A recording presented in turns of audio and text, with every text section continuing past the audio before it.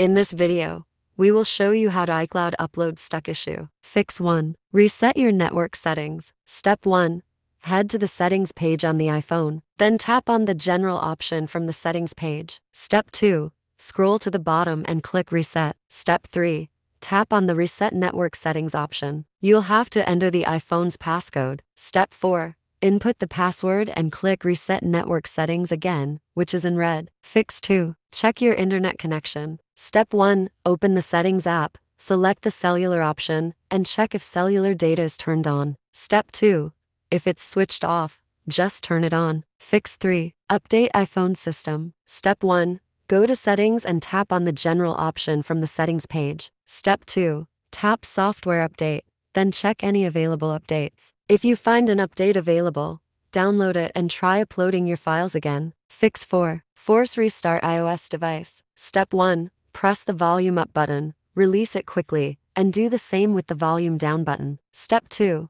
Long press the power button or side button till the Apple logo shows. Step 3. Enter the passcode when it starts. Fix 5. Make sure the low power mode is off. Step 1. Head over to settings and the battery option. Step 2.